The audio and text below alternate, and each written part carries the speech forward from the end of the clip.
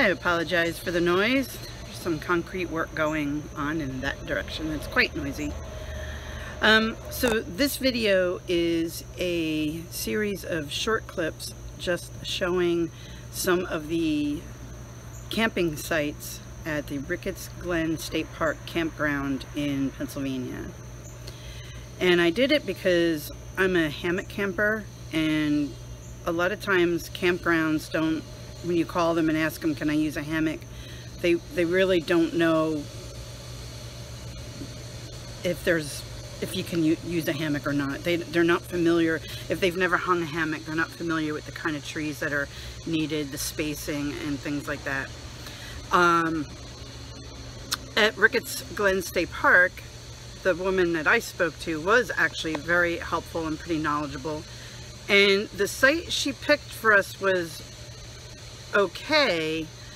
I really liked it in the fact that it was a little bit more secluded than some of the other sites. It had a lot more space between our site and the site next to it. But we really couldn't hang 2 hammocks in the site, so we had to use our hammock stands. We could have hung our hammocks in the areas between the sites, because there were enough trees there to do that. Some campgrounds are okay with that, some are not. I don't know if Ricketts Glen State Park is okay with that. I didn't ask. But we've done that in parks where rangers were like, no, you have to stay in your site. And there were other parks that were like, hey, as long as your neighbors don't care, it's okay. So you'll have to check that out for yourself.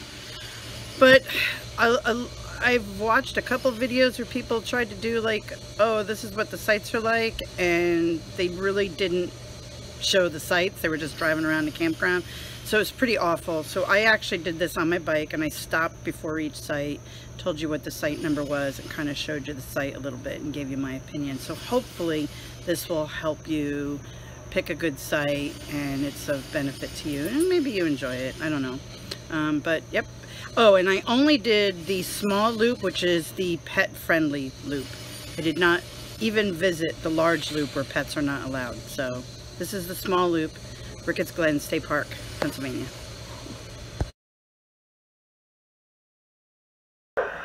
Even have a place for washing dishes, and there's soap and a sponge there. So awesome.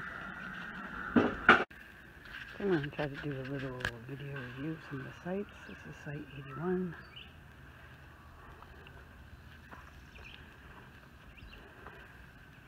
I don't know what those site numbers are. I would never be interested in them because it's all wide open and in full sun. Pull-throughs for RVs.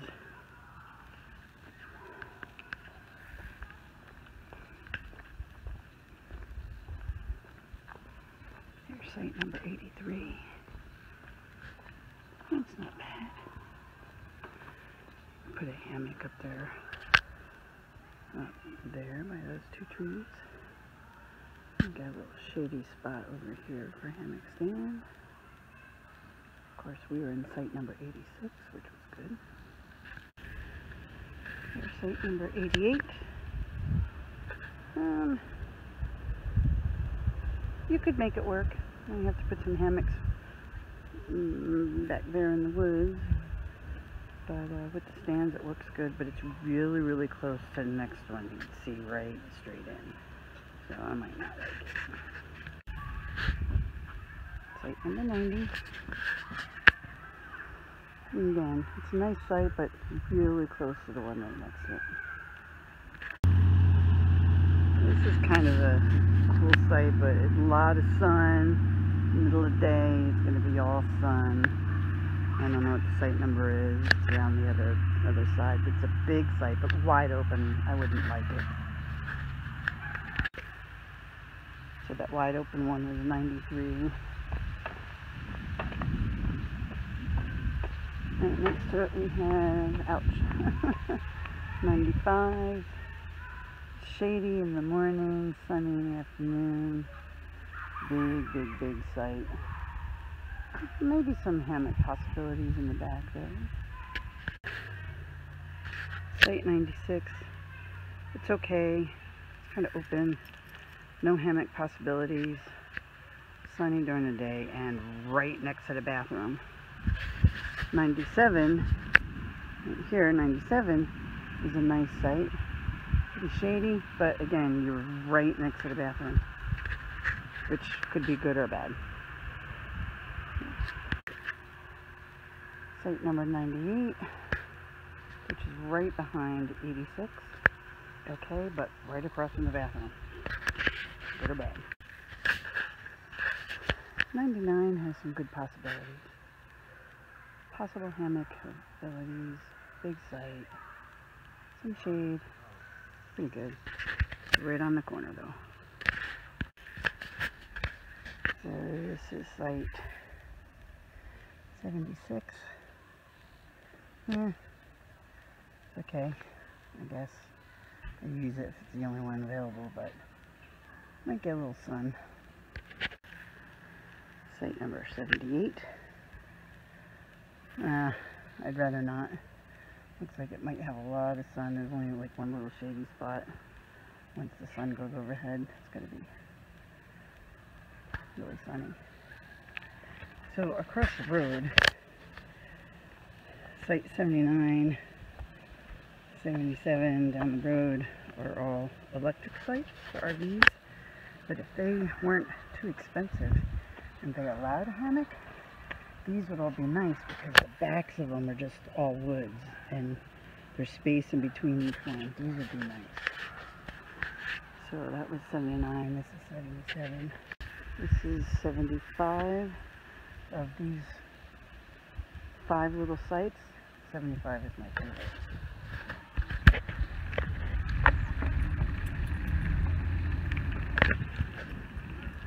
Coming up on 74. 74 would be an awesome one too. Can't see the trees behind it, but it would be awesome.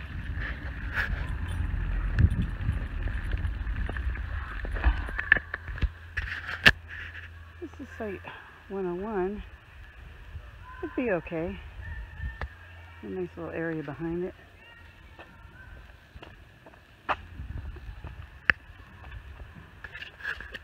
(102). Nice area of woods behind it, but once the sun gets to 12 o'clock mark, you're going to be in full sun all day, the rest of the day. Site 103, same thing. So 102, 103, and 101 down on the end there. 101 will be full sun all day long. Horrible, don't want it. So this is the first road coming into this section. This is 105. It's kind of neat because it's got like a little nook right there.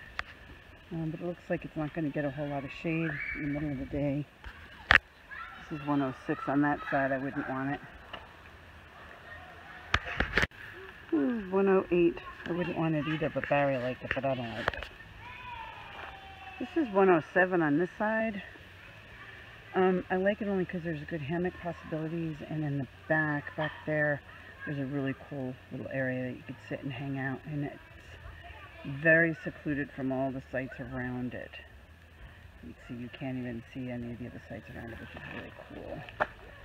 That was number 107. 109 is a no. No, no, no. 111 is right there. That's a no too. 110 right here. Might be okay, but it's really, really close to the one next to it, and so I wouldn't really want it. I don't want to record 112 because there's a big party going on, but it's okay. Really close to 110, but nice woods behind it.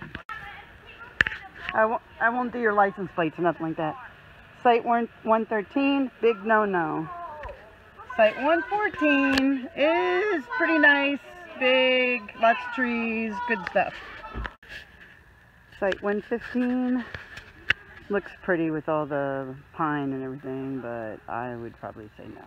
Barry would probably like it, but I'd say no. Okay, site 116. Yeah, pine trees. I'd probably do it. Wouldn't be my first choice, but I would do it. Okay, so site 117 is pretty big and airy, a lot of sun, maybe one hammock. So this is site number 119. I didn't get a picture of this. Here's a picture of the sign, 119. It's really big. There's the bathrooms right behind you. It's right next to that site by the bathroom that I said I wouldn't like. I guess you could get a couple of hammocks back there. Nice woods in between you and the next site. That might be okay. 118, view of the lake. Maybe a couple of hammocks in this little section of trees maybe, but I probably wouldn't. 120, view of the lake, and there are a lot of shade, and there are what looks like maybe better hammocking possibilities. So there are some trees back there, but probably stand use. So this is site 94.